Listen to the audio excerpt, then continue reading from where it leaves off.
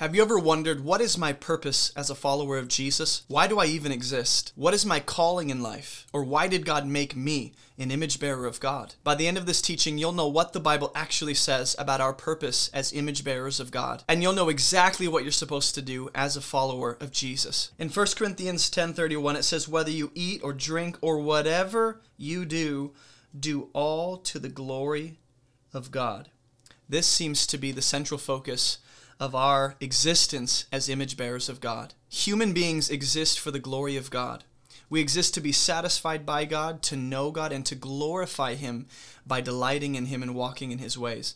In fact, Colossians 1:16 says that all things exist for God, for His Son Jesus.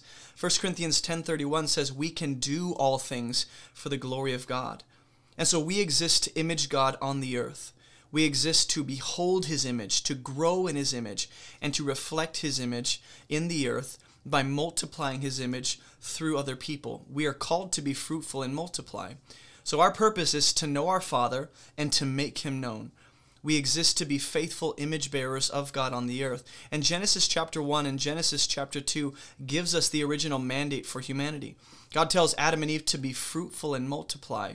And so that is the original mandate on humanity, to be fruitful, to expand, and to multiply the image of God in the earth. In Genesis 2, God takes Adam, puts him in the garden to keep the garden, to work the garden, and to cultivate the garden that God entrusted to his care.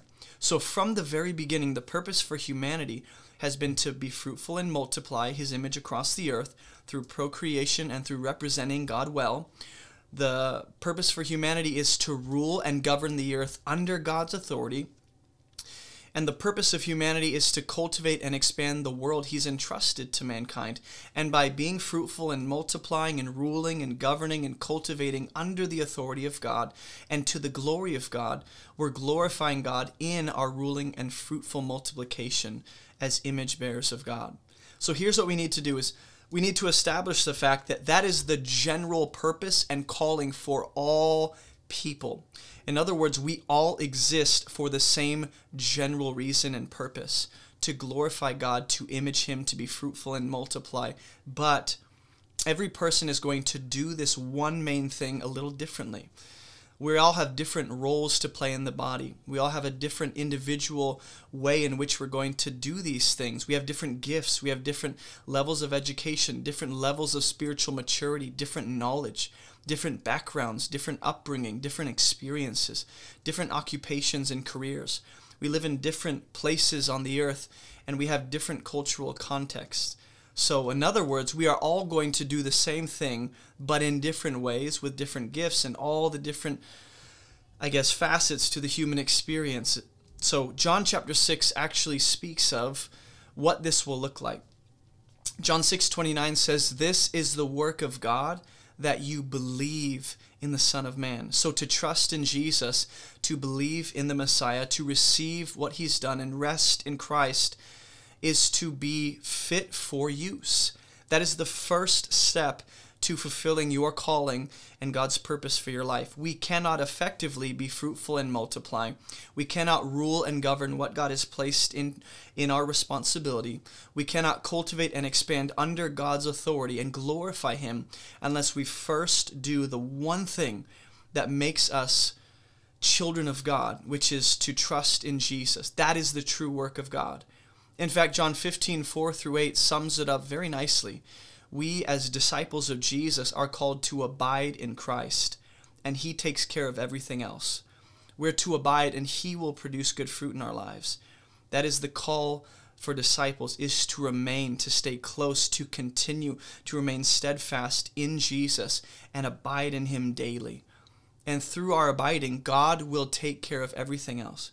In fact, Matthew 6:33 says it this way: we are to seek first the kingdom of God, and everything else God will take care of. In other words, prioritize the kingdom of God, not just above all things, but in all things. Our purpose and our calling is more about our heart, more than it is about our setting and our environment. Your occupation, your career is not your calling. Your purpose is not your career, is not your job. These things fit into our calling, but Our purpose on the earth is the accumulation of all the moments we dedicate to God and we glorify Him by being faithful to Him. That is our purpose. It is not one specific experience. It is not one specific moment. It is not one specific achievement or place that you reach in your life. It is the accumulation of all the moments throughout your life you chose to be faithful to God. And when we're faithful to God, when we behold God, when we grow in His image, we will reflect His image, and other people will have the image of Jesus multiplied in them. It's like how fruit multiplies through seed.